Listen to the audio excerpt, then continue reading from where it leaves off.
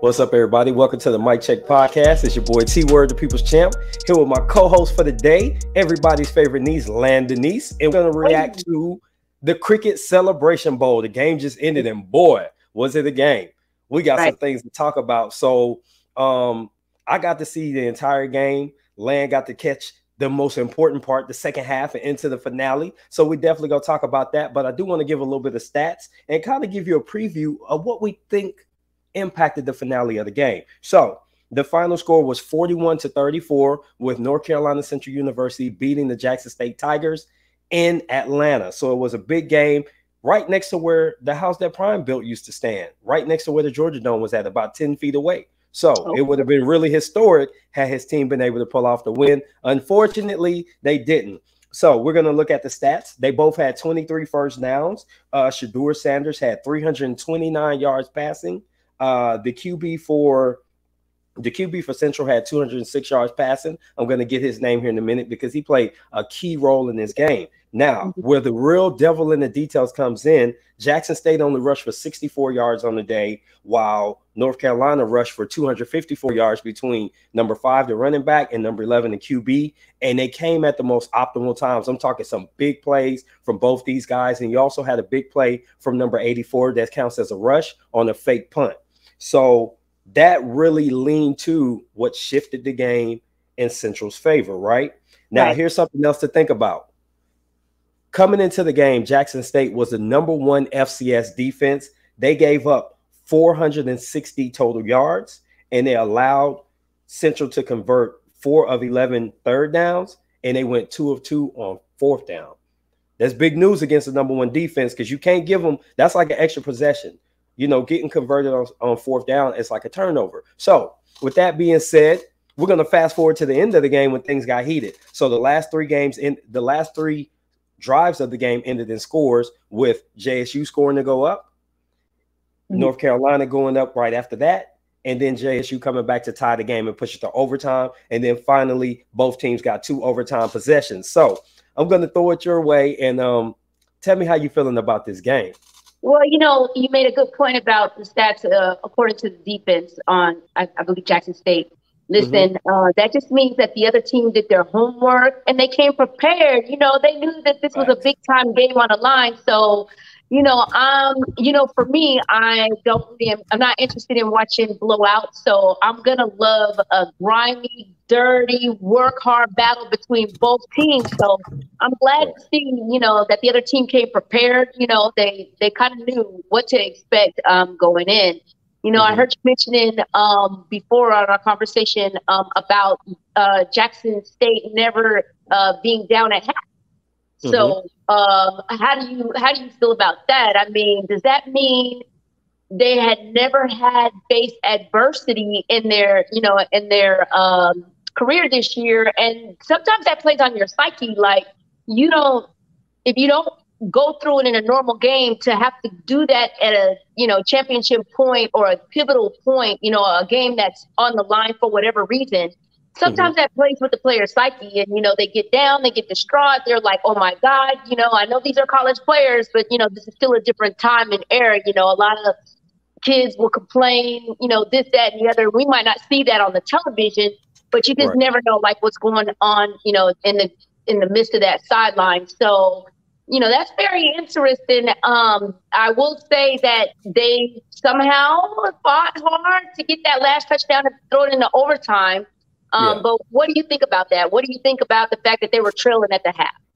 So, it's important to note that North Carolina showed a lot of grit today. So while ASU, basically the stat is like shows that they're front runners. They've never trailed at the half all season, and they carried that into the championship, the black championship game, right?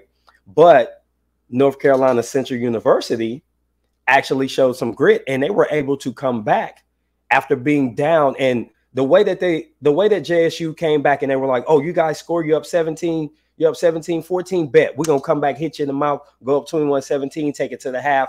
And they had a really big play. There was like an 85-yard TD before the half that really set the tone for what JSU expected to do. Going into the half, JSU had, like about 6 or 7 minutes time of possession. All of their scoring drives total had taken up 4 minutes out of the first half. You know what I mean? Like they were scoring really fast. That could demoralize some teams that come in as the underdog. But North Carolina found a way to be tough, gritty, strong, and came in the second half, stopped JSU on their first possession of the second half, and then they came in and put up some points of their own to really make it a competitive football game. Going into the fourth quarter, JSU their back was against the wall because by all accounts, North Carolina had the momentum, and they did everything they needed to do to control the game with the clock. They ran the ball, and it was just 2 clock. I was in the chat room watching the game with some other football folks, and one of the things that they pointed out, they kept putting the milk emoji in the chat, like, hey, they grinding that clock down, and you couldn't argue with that because it was true. They were taking off 2-3 minutes at a time, just running that rock. Number 5, I'm going to get his name for us here off the box score, but because I want to give him his just due, the running back for North Carolina Central, Davius Richard, is the quarterback, and he had 20 carries for 94 yards. And Latrell Collier, number 5 for North Carolina, he had 17 carries for 79 yards. Both had a TD, and they both went over 4.5 yards per carry. That's huge because that means every other carry, you're 1 yard away from a first down. So that means that you're really matriculating the ball down the field. So you got to give them props to that. Now, I want to get into down the stretch. So JSU goes in and they score, and they go up by 1. So now North Carolina Central scores, and they're up by 5, and they have a decision. They score a touchdown, giving them a 5-point lead. They could go for 1 and just hope their defense does well, or go for 2 and force JSU to have to score a touchdown with extra point. Right. Me, I'm going for 2 in that situation because there was plenty time on the clock to get the ball back and do something if you had to. Jackson State comes right now, scores a touchdown, and they went for 1. So I want to ask, I know you're a little bit of a gambler on the sports side. Would you have tried to win it in regulation with a 2-point conversion, or were you going for the 1 in overtime? Because I would have took that momentum because they were hyped. They were hyped when they completed that pass in the end zone, and then boom, no more time on the clock. So now, in my opinion, you almost now have the momentum. I think I would have went ahead and tried to go for the win instead of the tie. Try to draw up some type of a play to get those extra 2 points, and then, yay, we win the game. That's just me. Sometimes overtime is warranted, but I felt like on overtime when it went in overtime, I felt like Jackson State was not going to come out of this just because, just like you said, North Carolina was managing that clock the entire time. It seemed that they offensively had the edge. So that's what I expected at the end of the overtime, and that's exactly what ended up happening. So if I would have been Jackson State coach at that time, I probably would have tried to go ahead and go for the 2 while we had that short-lived, we just tied that adrenaline rush. We were done. We ain't done. Go for 2. Yeah, that adrenaline rush definitely might have forced my decision. I've coached some football in my day, and I went for it on 4th down a lot. And I went for 2 a lot. Yeah. So I'm from the Sean Payton School of Coaching, and we going for it. We're going for it, baby. We're trying to win the game in regulation. We ain't trying to play in overtime. And the thing about it is the way that North Carolina stayed in the game, I really wouldn't have taken a chance on my defense. They ran the ball too well, not for us to consider. My defense is too tired to stop them. And what they do in overtime, the first drive, JSU wins the toss. They give the ball to North Carolina first. They go in, they score, and they run the ball in pretty much every play, and they just ran the football down their throats. JSU came back and did what they do well. Shedeur Sanders throws a TD pass. Okay, great. Now JSU goes on offense, and they couldn't get it done. You know what I mean? They couldn't get it done. And what can you do from there? You know what I mean? It's like no. But I tell you what, I am glad. I am glad that they didn't deviate. I was a little worried. There was talk, we talked briefly about this earlier. There was talk about, is Jackson going to throw the game, all of this. So I was glad that they did not do that. I was glad that they fought for that title. They just at the end of the day came up a little short. I agree with that. They definitely, I feel like them kids played their hearts out. Nobody should hang their head low. You took it to OT, double OT. And what can you do from there? You know what I mean? Like it's a great game for college football fans. It's a great way to end the season.